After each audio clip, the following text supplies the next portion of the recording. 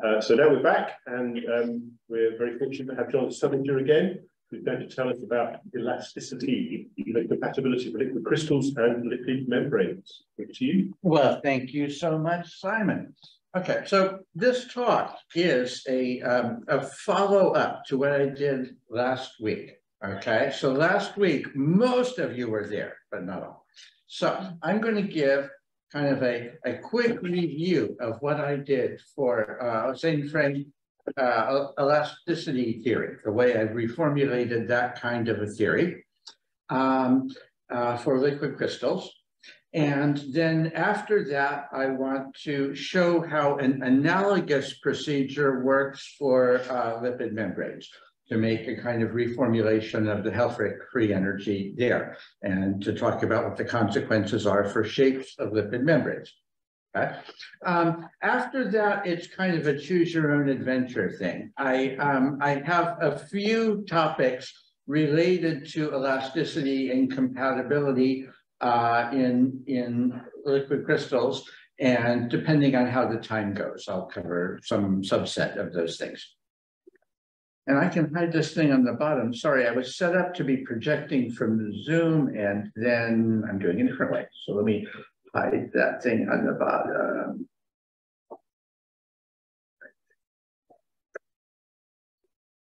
A little better. All right, all right. So a little bit of a reminder from last week, or there may be a quiz on this. A little bit of a reminder from last week, right? So the idea there is, right, we have a liquid crystal which has a director field. That is some way that the molecules, the distribution of molecules is oriented at any point in space, okay? And we represent that by a unit vector in hat, right, which varies as a function of position, right? So over here, the molecules are pointing this way. Over here, the molecules are pointing that way, right? It's gradually varying as you go around. Okay, now the variations of the orientation cost free energy. How much free energy? Well, it depends on how many degrees per centimeter of variation you have, for sure. But it also depends on what kind of variation, that there could be a different free energy cost for variations that are going like this versus variations that are going like this, right? That there's no symmetry that relates those different types of variations. Okay? So we need to make a list of all the different types of variations and have a different elastic constant for each type. Okay, so what are the types of variations? Okay, this is the thing that I'm doing a little bit differently from the classical liquid crystal approach. And the way that I'm doing it is based on this mathematical construction, which was done by Gareth Alexander here just a few years ago. So this could have been ancient history. This could have been 1966, right? But it was in fact 2016. So this is a construction that breaks up the tensor. I'm going to do this with a laser pointer. That breaks up this tensor of first derivatives of the director field, right? So this is all the possible first derivatives of the director field. It's a 3x3 tensor, right? That shows how an x and y and z vary as functions of x, y, and z. Okay, and so this is a tensor. You might think it has 9 degrees of freedom, but because n is a unit vector, that makes 3 constraints, so it gets knocked down to 6 degrees of freedom. Okay, and then this clever construction breaks those degrees up. Those degrees of freedom up into 4 types, okay? What are the 4 types? One type is bend. That is defined as the n cross the curl of n, okay? And so that is variations that could be either like this or like that, okay? So it's one type with 2 components.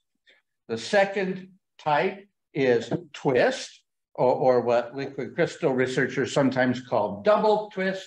It's a variation that looks like this way, and it's the same going all the way around, okay? So the director in the middle is tipping over as you go outwards, right? That is a pseudoscalar, so it has 1 degree of freedom, okay? There is a third type, which is splay, or I guess you could call it double splay, which is the director in the middle is like this, and then outwards it goes like that. And it's the same going all the way around. Okay? Again, a scalar, so 1 component. And then there's one more mode, which hasn't gotten much publicity in the history of liquid crystals, but is surely there. And this is something which Gareth and his student, Tom Machan, called the delta mode. Okay, it is a symmetric traceless tensor in the plane perpendicular to the local director. So it looks like it's going outwards this way and inwards this way. Okay, that's 1 component of this variation. And the second component is rotated by 45 degrees. So it goes outward that way, inwards this way. Okay. So that's what's sketched in these images there. Okay. Whoops, wrong computer. So Gareth and Tom did this for the purposes of topology, but it actually has important implications also for elasticity theory, in the sense that you can take this conventional expression for the elastic free energy of a liquid crystal and rewrite it. Okay, so conventionally, it's written as something times splay squared plus something times twist squared plus something times bend squared. And then there's this weird divergence term. Okay, and the divergence term has historically been called saddle splay. And historically, people have used the divergence theorem to integrate it to the surface, and they call it surface elasticity, which is sort of a weird idea. And what I think is a more natural way of thinking about it is to use that construction to convert this combination into a half splay squared plus a half twist squared minus the trace of delta squared, right? And then the whole free energy turns into something times splay squared plus something times twist squared plus something times bend squared plus something times delta squared. So it's the sum of squares of things, which is, of course, what an elastic energy ought to look like. Okay, so that's what I presented last week.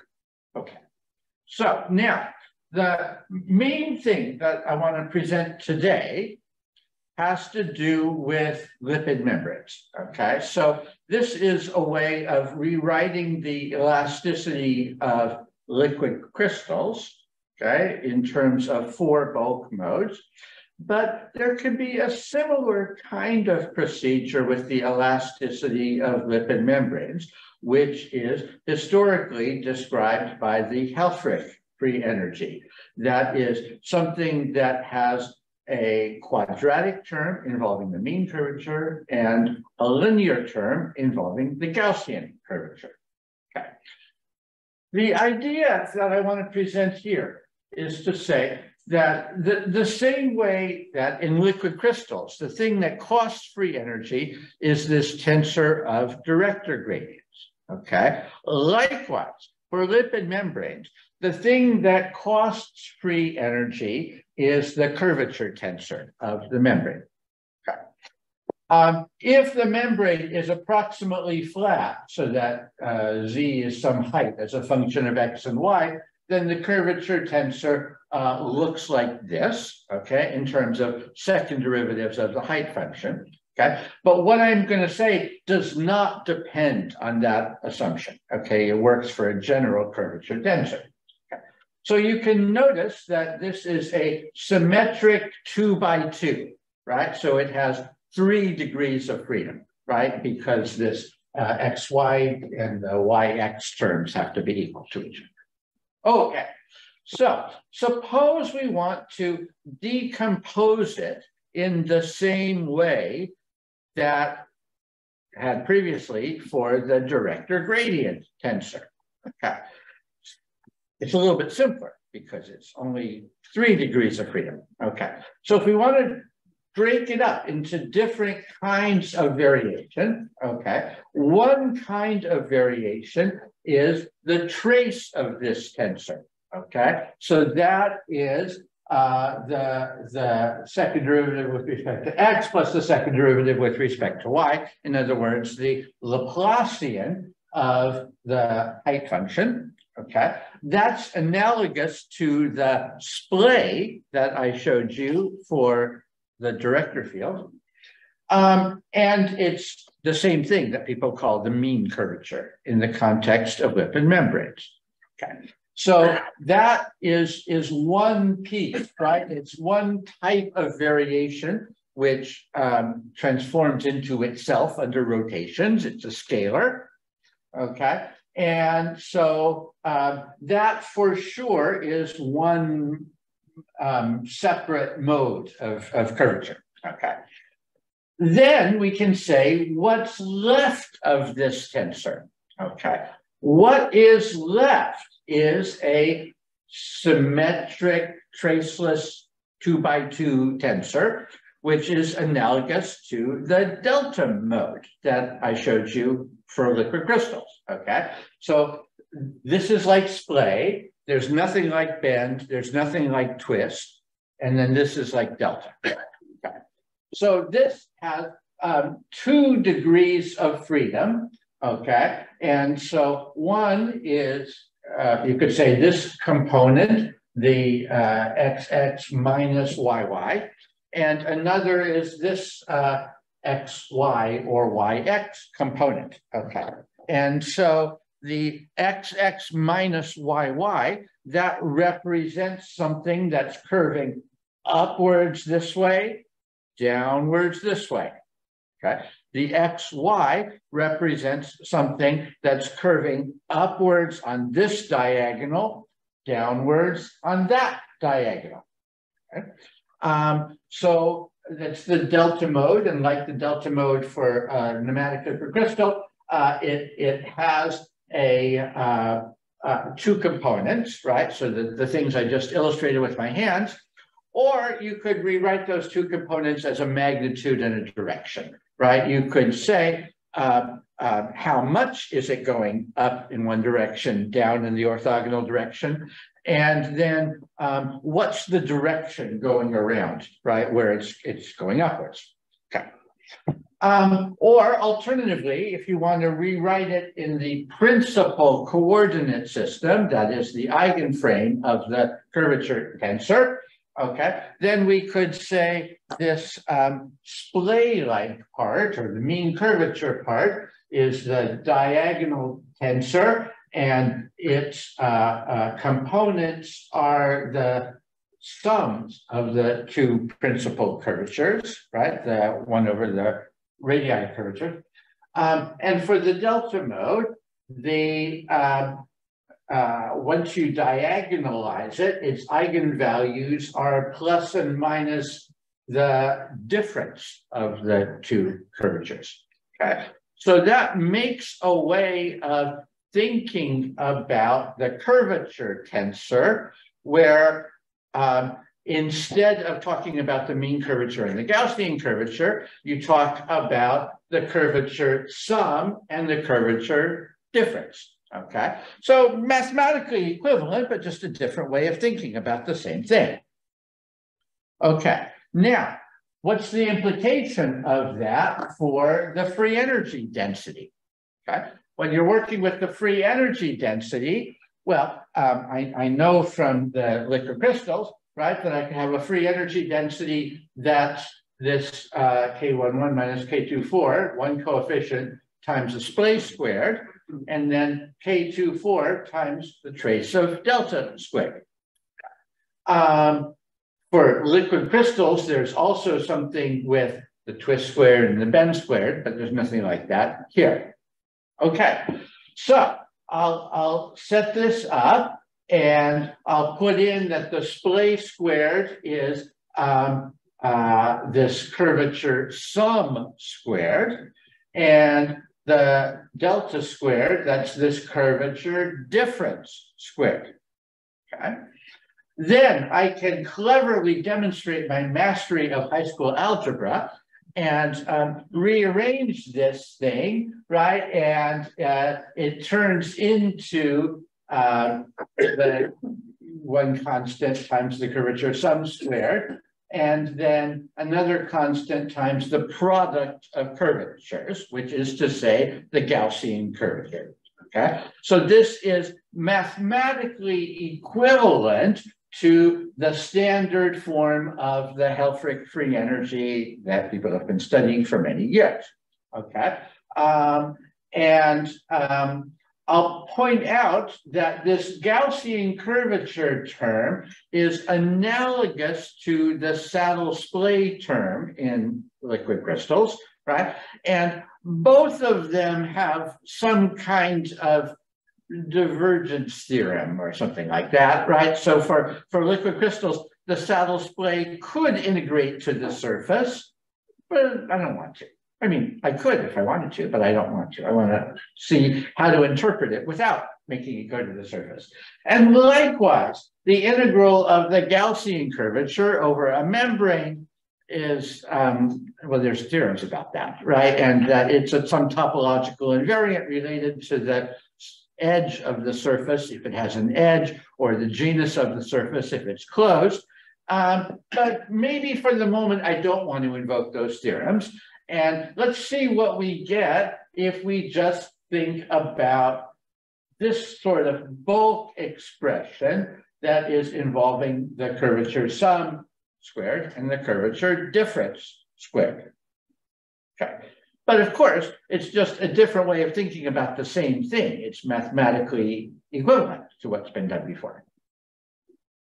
Okay. So why do I care about this? Okay. The main reason why I care is that I want to think about what happens if the membrane has some extra order. Okay. So that it's not just a fluid membrane, with no other order besides the local normal, but what if it has some extra internal order? What kind of internal order? Well, I'm thinking of two kinds, right? One is parallel polar order, that is polarity aligned with the normal vector. So that's what comes if there's an asymmetry between, say, the two leaflets, the two sides of a bilayer membrane, okay? So if there are more molecules pointing up than down, for example, okay? That's one kind of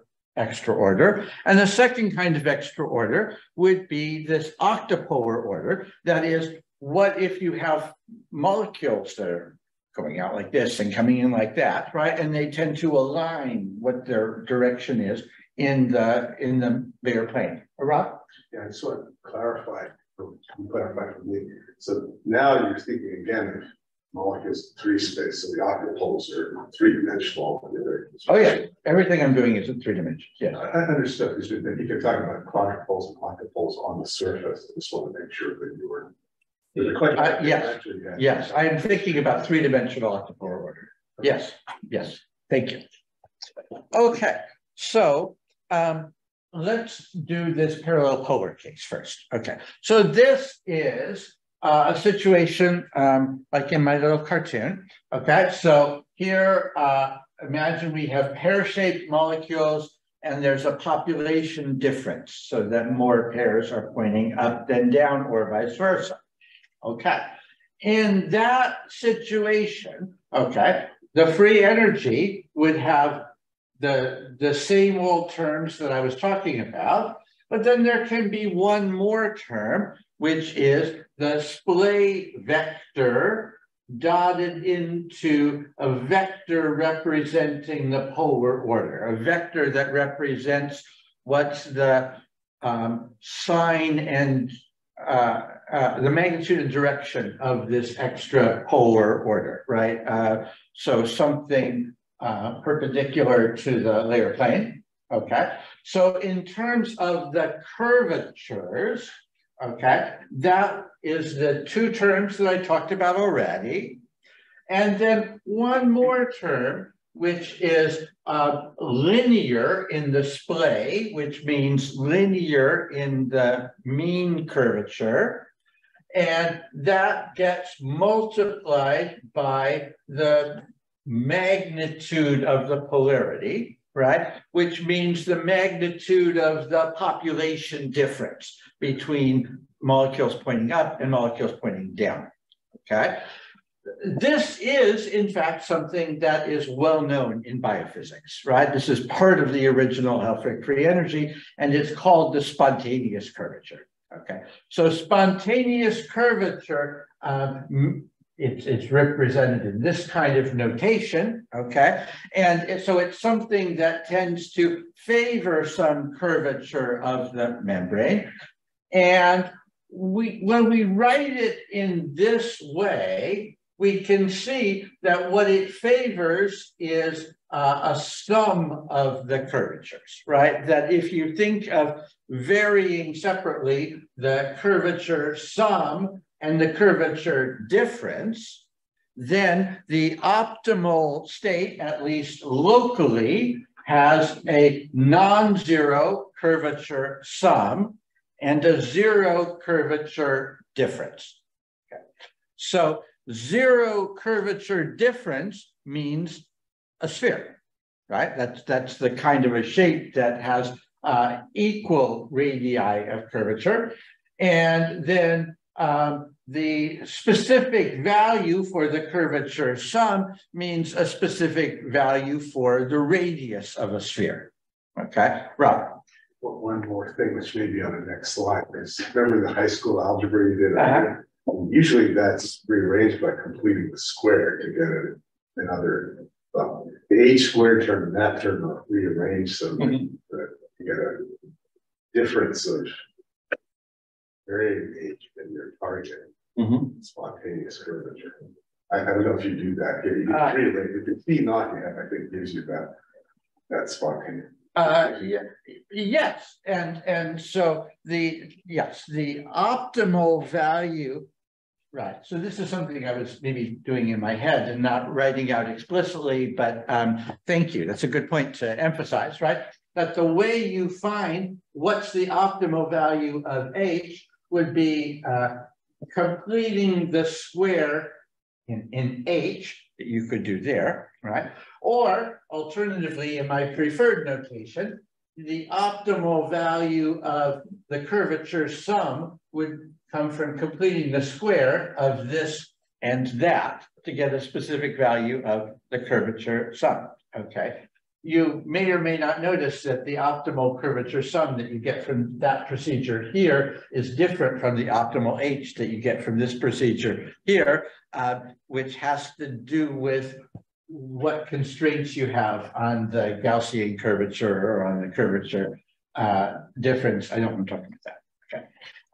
Right, so if you imagine that the curvature sum and the curvature difference are two independent variables, which maybe they aren't, but if you imagine that they are, then you can complete the square for this and this to get the best possible curvature sum. And you can, this is already a square, it doesn't need to get completed, right? And the best possible curvature difference is 0, okay? So this means sphere, and this means what's the radius of the sphere. Right. Okay. So, you know, you could get a sphere with a certain radius. Maybe you could get a multi-lamellar structure because a certain range of radii might be okay. But, you know, that would be the optimum. Okay. Now, some fluid membranes can achieve this optimum, right? Some fluid membranes can flow so that they can make a curved structure with any Gaussian curvature, and then they can form a sphere, no problem, okay? On the other hand, some membranes might have a certain elasticity, right? If they have some internal solid-like order. then maybe they can't bend to form a sphere, okay? In that situation, well, maybe they'll settle for a cylinder, okay? Because a cylinder has a curvature sum that's not zero, right? And so if what you want is a curvature sum, a cylinder will get you a curvature sum, and you have to sacrifice by having a curvature difference that you don't want, but maybe it's okay. Okay, so this could be a mechanism to make a cylinder as like a second choice to a sphere if the Gaussian curvature is too energetically costly. Please. What happens if you have a membrane which encloses a certain given volume, and this radius, if it was spherical, is not such that it's compatible with the angular mismatch given by the dipoles? Are there some instabilities of curvature? Is there undulation on the surface that can then to optimize energy? I haven't thought through that, but I will say, this formalism is mathematically equivalent to what has been done for decades, right? So anything that has been derived for that problem, I'm backward compatible with that, right? And so yes, the same energetic balance between internal curvature energy and extra constraints still absolutely applies. I think this is a discussion also. Sure, please. So the problem you described with volume and area and energy was first considered by Peter Conlon, who was a medical doctor who's interested in the shape of red blood cells. That's pre-health, 3 or 4 years. And what you have is a phase that's a little bit like we've seen in embryology, gastrolate. So, for example, if the volume encloses really, really small, what it tends to do is be like a double layered sphere with a little neck in between. That's sort of the extreme case. But some intermediate cases, you get things that resemble erythrocytes, red blood cells, squashed in a sphere. The volume is large. Well, if the volume is large, depends on what you're measuring. Sphere sort of contains the biggest possible volume. I mean, this conical shape or whatever of the dipoles would suggest an optimal sphere size where it all matches, and then you might imagine what happens to a much larger sphere where it would be optimal to have local curvature, which is as suggested by the dipoles, but then you still have to conserve the volume, and there must be some compromise between the two. There's always competing considerations like that, right? And so yes, that is a further level of complexity, which I haven't studied here. Okay, but it's certainly out in the literature, the biophysical literature, which is a very big literature. Okay. What I want to show you is something different. Okay. What I want to show you now is what about this case of octopolar order? Okay, because that's something that has, I think, been missing from the biophysical literature, which I want to add. Okay. The idea of that octopolar order is, what if you have molecules with a shape like these distorted tetrahedra, right? So out this way, in that way. Or maybe it's some complicated chemical structure, but there's at least some component of that kind of a shape. Right. In that case, there is a they might align like this, okay, and that alignment, that's an octopolar order, and that would couple to the delta mode of deformation, which means that it would couple to the curvature difference. So then we would have a free energy that looks like this, okay? There's something times the curvature sum squared, there's something times the curvature difference squared, and then there's something that's linear in the curvature difference. So the optimal state then would have 0 curvature sum, that you can see from looking at this square, and it would have non-zero curvature difference that you could see by completing the square of this term and that term. Okay, so you this is not in the health rate free energy, right? This is a different kind of term, which also favors a non-zero curvature. Okay, and why is it not in the health rate free energy? Well, because the health rate free energy is meant to describe membranes that are isotropic in the 2D plane, and this mechanism is not isotropic in the 2D plane. This mechanism has a favored orientation in the 2D plane. Raise my hand again. This is what I was asking. So you call that an octopole, and if I were looking from the perspective of the surface itself, I would call it a quadrupole, but I'm keeping track of plus or minus signs. The kind of comment was you can include this by including little handles to the surface. Right? But I can talk about it later, but you think a topological. Okay, I'd be interested in learning more about it. It's a little bit tricky to think about because it's not just a favored direction, say this way on the top, it's also a favored direction perpendicular on the bottom. Right? And so that matters. So in some sense, when you think about the surface, you have to think about which side is up. Right. And so I'm sure there's a good mathematical formalism for that. Maybe you could show me what it is. Okay, but in 3 dimensions, you have to think about it as an octopole.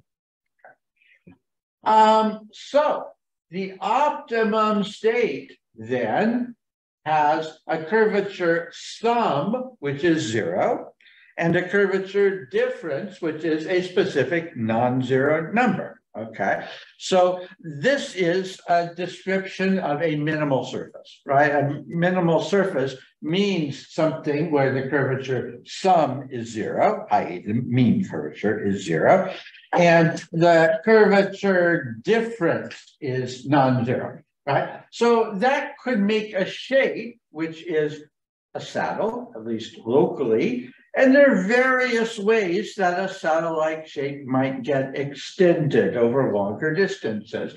For example, it might make a twisted ribbon like this, right, which has local satellite curvature, at least near the middle of this. And it gets less good as you go out, but at least near the middle, it's like that. So some membranes can do this, right? If it's a fluid membrane, so the material can flow and rearrange, then it can make Gaussian curvature, no problem. And you would expect to see a structure like that, right? On the other hand, if the membrane has solid-like elasticity, then it can't distort to make a shape like that. So what's it going to do, right? Well, one possibility is it can make a cylinder, right? Because a cylinder has a non-zero curvature difference, which the material wants. It has to make a sacrifice, right? It doesn't want to have a non-zero curvature sum, but maybe it'll settle for having a non-zero curvature sum in order to achieve the curvature difference that it likes. Okay. And so I'm suggesting that makes a way of thinking about what stabilizes structures like this or cylindrical structures in biophysics, because indeed there are a lot of structures like this in biophysics, and there are also helical cylinders in biophysics.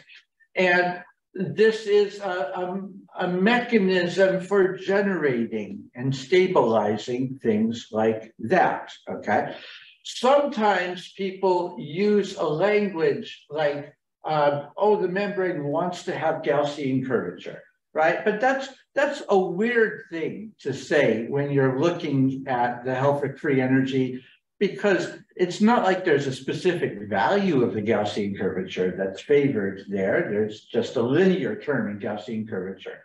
I find it more interesting now to think about what's the optimal value of the curvature sum and what's the optimal value of the curvature difference.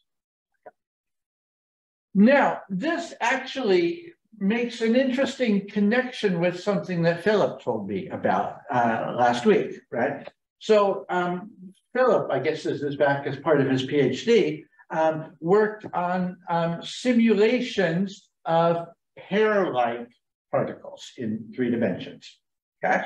And based on the argument that I've presented to you, my first guess would be, oh, the hair-like particles, they're going to do some kind of symmetry breaking transition where more are pointing up than down, and that makes favorable spheres. That's not what happened in his simulations.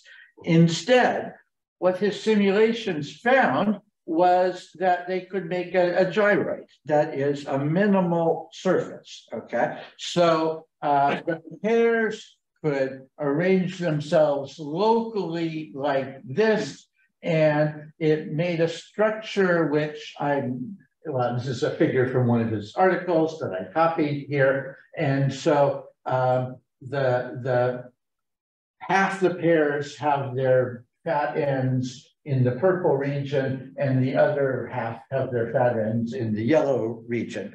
And then there's an interface in between, which is a minimal surface, which is what I would expect from this favorable delta mode, okay? So it's not exactly the way that I would have guessed, but this is a common phenomenon, in the range of different kinds of soft materials, including lipids like this, including black copolymers like that, okay?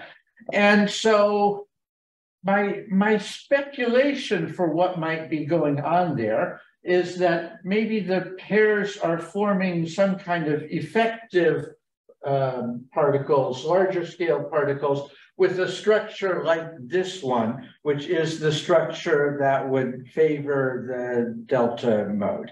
So that's kind of, well, I don't have evidence for that. That's just total speculation on my part. But it's one way of kind of fitting this set of simulation results into the sort of story that I'm presenting to you guys today. Really quickly can comment. I think it's exactly what's going on, because you get this interdigitation of these pear-shaped particles, such that effectively the tips of the pairs can be considered as part of one channel, which is exactly widening in one direction and then in the other channel in the other direction. So I'm pretty sure that that's exactly what's going on there. A question for both of you. Triangulate. The gyroid locally, in the sense of patches of it, are all isometric to 2 others of later minimal surfaces. The defined surface.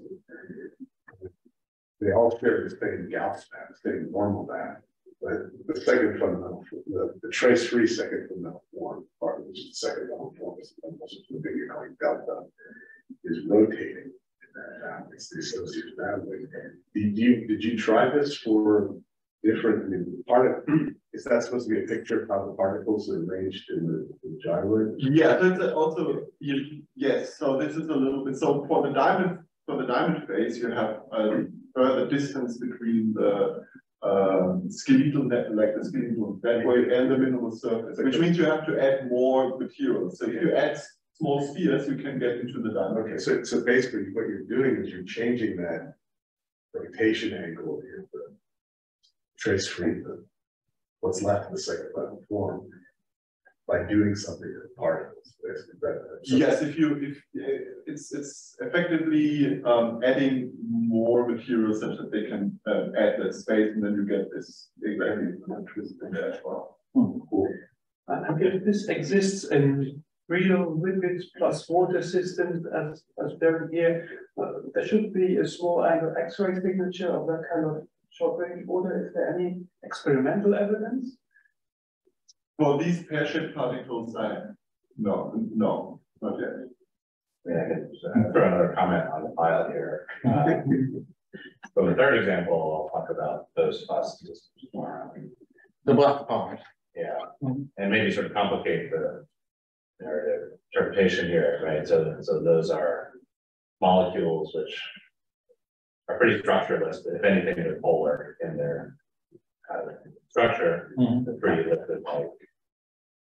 As they organize into this particular phase, or the P or the P, you can look at the shape of the molecule. We've done this, and it indeed becomes, in these phases, unpolar, right? The question, of course, is whether is it the molecule choosing that structure, right? Because there are other structures, of course, that they choose. There's an intrinsic property of the molecule, and that is a property of space filling, which allows that.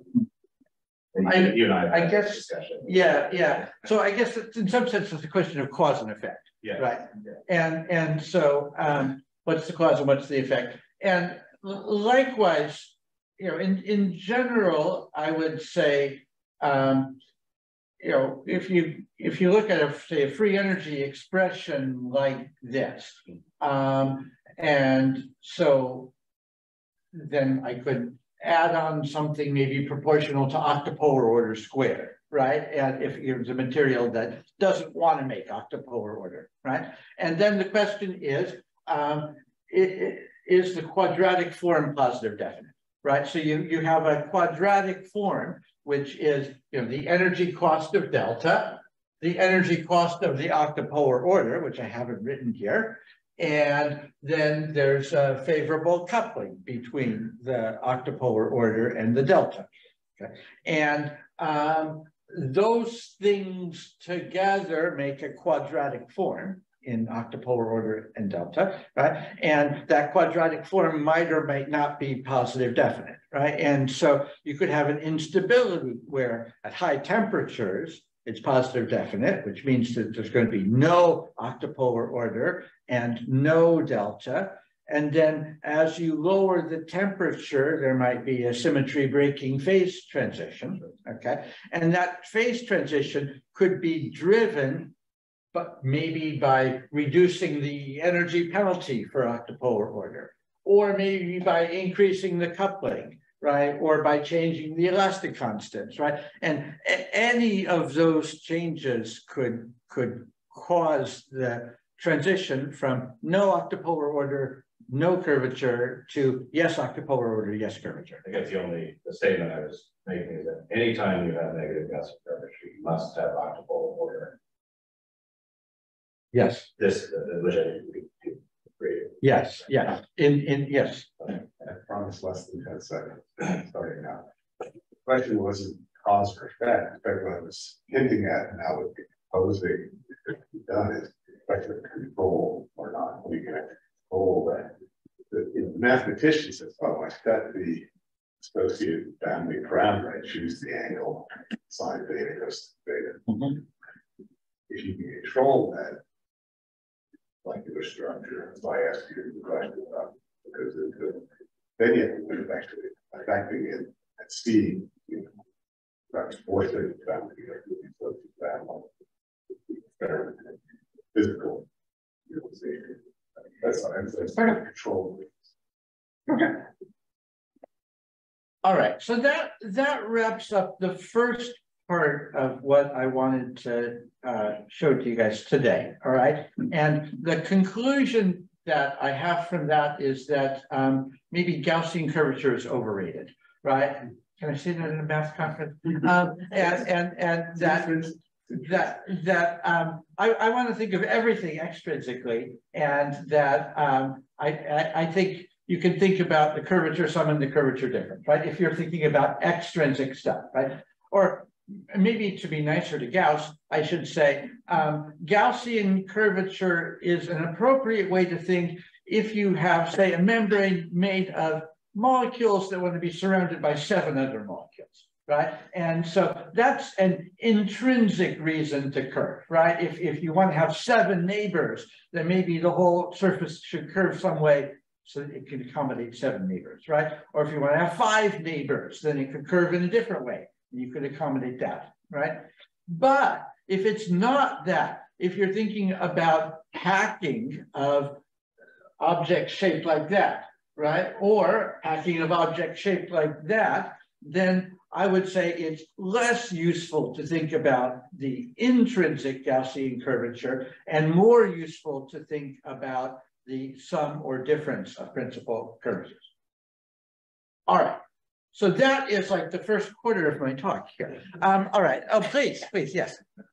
Can I ask a question on that? So, of course. You're saying Gauss curvature is not extrinsic, but because Gauss curvature does translate to something extrinsic, because really you can think about mean curvature and Gauss curvature as the two parts of the polynomial that tell you how your surface area changes when you go to a parallel surface. Right? Yes. And so equally, it tells you how much volume is there in between the parallel surface patch and the original surface patch as a function of I. Yes. So can you relate your theories that you put up where you're basically favoring order to the alternative theories, which are sort of relating the molecular shape to the shape of the, to the size of those parallel surface volume elements? Well, I mean, that's a great suggestion. I don't think I can answer it right here. But to phrase the question differently, so when you're saying you want to require molecules to favor octopolar order, is there really just to say the molecules have a certain shape such that when they fill the 3D shape, which is a lipid membrane, these volume constraints of the molecules are fulfilled? Can I try to intervene there for a second? The Gauss curvature term is the next order term of the Taylor expansions. If you got a very thin thing, it's negligible compared to the trace-free part. It's the curvature. That could be a way around that he could escape the question. It's the second. It's the t squared term, the distance squared term. I think maybe the best I can say for right now is that I mean, what I am presenting here does not conflict in any way with previous theories, right? It's a way of rearranging terms. So it's not as if either could be right or wrong. It's a question of storytelling, right? And what makes an interesting story, right? And I'm playing around with this version of the stories for here. Maybe I can go on and present one other thing briefly in the 10 minutes or so that's left. Philip, you're going to show something with curved space, right? Later on today. Okay, let me show a curved space thing. That just has a few slides. Okay, so let's see if I can do this. I'm going to switch to a different PowerPoint file. But how? Let me find a different PowerPoint file, which is this one. All right, and I will load this up. Oh no, wait, I have to share it first. I have to share it. How am I going to share it? Let's go to Zoom. So complicated. Yeah, no, not that Zoom, different Zoom. Zoom and share. Wow, I'm going to use up my time doing the Zoom sharing. All right, I'm sharing that, and I'll go into slideshow mode or something. All right, maybe that will work. All right.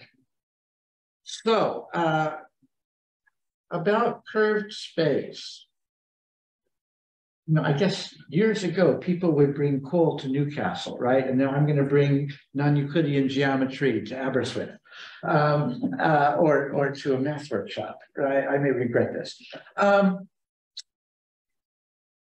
One thing that I showed you with the liquid crystal problems, right, is that there can be many situations where a liquid crystal has some kind of internal order beyond regular nematic order, and that favors a certain director deformation, okay? The director deformation might be twist, That's the most common situation. Or it might be bend or splay, or conceivably this delta mode. Okay, so with any of those scenarios, okay, we get an optimal local configuration which has non-zero of one of the modes and zero of all the other modes. Okay, but there is no such director field like that in R3, in 3D Euclidean space. That is to say, there's no director field that has that set of derivatives. Okay? This is analogous to problems in solid elasticity, if any of you are familiar with that, because in solid elasticity, you have a displacement vector field everywhere, and then you have a strain, which is derivatives of the displacement. Okay, you can't just make any old strain tensor that you want, right? Because a random strain tensor might not be derivable from a displacement field, right? And so the strain tensor has to satisfy some compatibility conditions in order to be derivable from a displacement field, okay? So for liquid crystals, the director is analogous to the displacement field.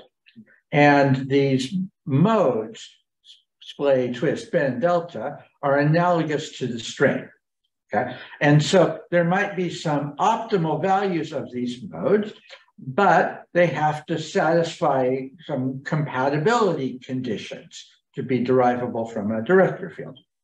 Okay. So we know that the optimum state might not be derivable from a director field in 3D Euclidean space. But what about non-Euclidean space? Maybe there are different considerations for non-Euclidean space, okay? This kind of research topic was actually foreshadowed many years ago by work by Jim Sethna at Cornell, who was thinking about the case of twist, or he would have called it double twist. Okay, so he wanted to make a model for a blue phase, okay, which has favorable double twist, okay? And he understood that it was impossible to fill up three-dimensional Euclidean space with double twist everywhere. But he and his collaborators figured out that you could do that in S3. That is the three-dimensional generalization of a sphere, okay? And so that could make a director field which has pure constant double twist everywhere and zero bend, zero splay. It also has zero delta, but they didn't know about it at the time. Okay. This is a picture of the optimal structure in S3 that's been projected into Euclidean space, and then the Euclidean picture is projected onto the screen, okay? And so it's not easy to read this thing, but some of you may be familiar with the Hopf fibration as a mathematical construction, and this is that. Okay, so this is a structure where the director is everywhere tangent to the Hopf fibration in S3, and you can see that it has double twist everywhere. If you look at the director right in the middle along this axis, then it's twisting over as you go outwards, okay? And that is true everywhere here. Okay, and in this projection onto the screen, it looks as if this is some special direction which is different from everywhere else here. But in the real S3, there's no difference. Every place is the same on the three-dimensional sphere. Okay, so this was done by Sethna and his collaborators back in 1983. Okay, so when I started working in this topic, you know, in I don't know, around 2015, 2017, something like that, I got curious about what would happen if it wasn't favorable twist, but favorable splay, or favorable bend, or favorable delta mode, right? If twist fits perfectly in some non-Euclidean geometry, what about the other deformation modes? Maybe they would fit perfectly in some non-Euclidean geometry. So I started collaborating with these guys in Paris, Rémi Mosseri and Jean-François Sadoc. Maybe some of you know these guys. They've worked in geometric frustration, other aspects of geometric frustration for their whole careers, right? They've spent their lives in curved space, right? And so they know how to deal with problems like this, okay? And so we went to try to categorize that. And so we want to try to figure out what are the different kinds of curved space and what kinds of liquid crystal deformations can fit in these different kinds of curved space. Okay. So, for example, they figured out that you could have a situation with constant splay. That's what's illustrated in this picture in the hyperbolic space H3. That's like a generalization of a saddle to one dimension higher. Okay, and so H3 can be projected into Euclidean space with this construction called a Poincaré ball, which is illustrated here on the screen. And this makes a state where the director has a splay everywhere. You can see coming down from the North Pole, it looks like it's pointing down, and as you go out, it splays outwards, right? This picture makes it look as if the North Pole is a special direction different from everywhere else, but that's just an artifact of the projection. In real H3 curved space, all these points are the same. Okay, so there is a mathematical classification of the different kinds of curved space, right? All of the spaces that are homogeneous, that is the same at all positions. They're homogeneous, they're not necessarily isotropic. That is, they could be different in different directions, but they're the same at all positions. This is, I think, called the 8 Thurston geometries. Am I saying that right? I think so. Okay, so these 8 geometries, okay, one of them is R3, that's conventional flat space.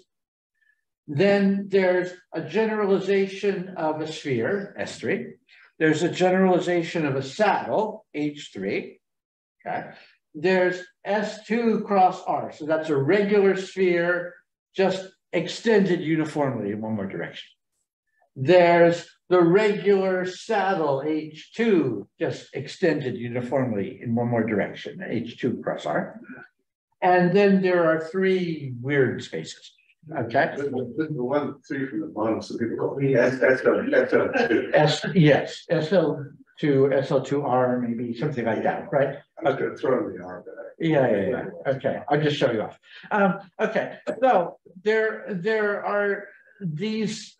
This is the list, right, of spaces, and we went down the list, and then we tried out each of these kinds of director deformation, and we could find that each of these kinds of director deformation perfectly fits in the right kind of space. And there is a catalog like this, right? And so these are all deformations that have some ideal configuration in the right kind of curved space.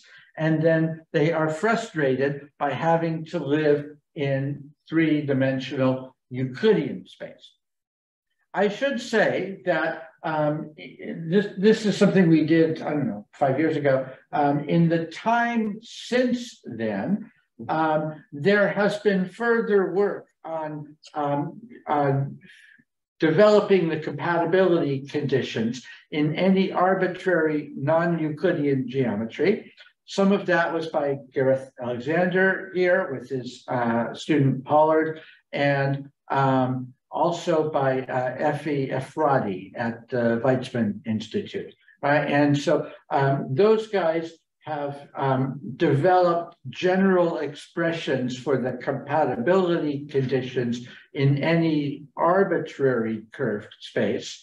And so this is a list. So applying their general conditions to this list of possible spaces shows where each of these deformation modes can be achieved. Okay, great. Just to clarify, so this is like, I should remember this as pure single mode, because certainly certain combinations are R3. Yes, certain combinations can form in R3 of twist and delta, or bend, twist, and delta, right? And so this is showing where you can have a pure mode of constant magnitude, right, on this list. So the question for they're gonna address that question, which is the helicoidal structures for R3 that are what's known about these other cases about what mixed modes are possible. I have not looked into that. Perhaps Gareth has. Or at least Gareth's equations cover that whole range of possible states. Right. So part of the job that we've done here is to make a list of what are all these possibilities. Okay.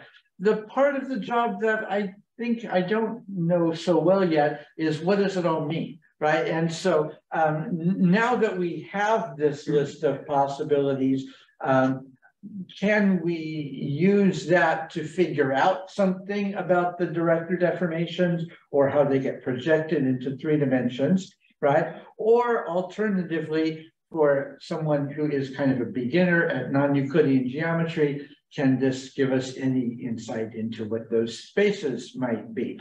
And so this is what I am hoping Philip will figure out for me, right? Because he's going to be talking about curved space coming up this afternoon. So please, yes. I just like to insert that there's some brand, just in the last 2 years, just all of a sudden some nice new visualizations, especially the weird things at the bottom of the list. That may help. I can show you something. All right, thank you. Thank you. Maybe I should wrap up here because I think I've used up my time. So I will thank you all for your patience with this stuff, and let's take a break. Maybe. Or Rob, you have any questions? Well, first let's start.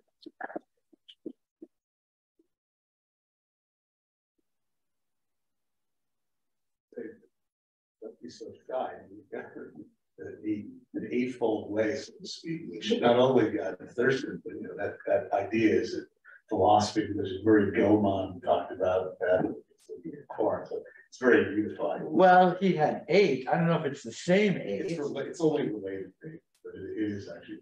Really? Yeah. Anyway, but a serious comment. So the most serious comment is that, of course, nil is sort of the sad word, but it's Heisenberg geometry also. So take some credit for Heisenberg. Okay, second, here's the serious comment, and it's going to be fast. One is that the understanding minimal surfaces in these geometries is obviously related to understanding exactly this type of thing. You began your discussion by looking at targets with splits. In this case, the splay is the moon curvature. So there has been, for about 30 years, including stuff that I've done, but all of this unpublished, but other people have on understanding minimal surfaces in these geometries. And here's the interesting thing that I think would go back from that. There's a theory that was developed mostly by Robert Bryant, noted it earlier than Wayne Lawson.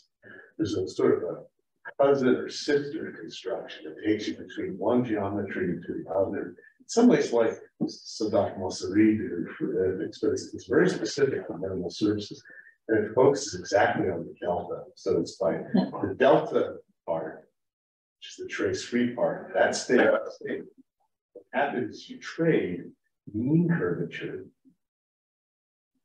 for ambient curvature.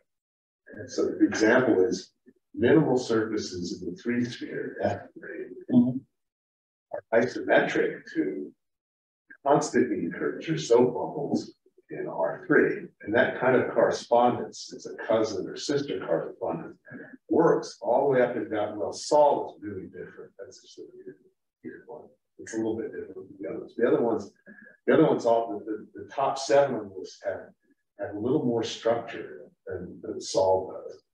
And it really was a sort of preferred direction for general. Even in R3 and S3, if you treat it with it's a preferred direction. And what happens is that you can make a correspondence between pairs of these. R3 is also weird in that sense. So I think that's what I'd like to talk with you about that, or anyone else is interested. It's something I think is more subtle, but it focuses on the delta, on the trace-free setting. That's a very key thing. It's also the Hopf differential but it's a very key object on constant mean and minimal surfaces. Polymorphic satisfies the Cauchy equations. It satisfies an equation of surfaces. Constant mean curvature 0. I am so glad to have your travel guide to Sol and Nil. It's almost as exciting as a trip to Wales. It takes a lot longer to get there. I'd love to show you at least one example. Yes, good, good. And it is so weird that this delta mode has not been a part of the literature on these subjects, because it certainly, deserves to fit in with that story. And so it plays a big role in mathematics, a constant mean curvature, normal surfaces. Just don't know the literature. It's a big, that's why Heinz-Hoff developed it. It's what proves, for example, theorems about the meanness of soap bubbles. But that was the first time I used that to show the round spheres the other day. thank you. Let's thank Jonathan again, break the coffee and come back there.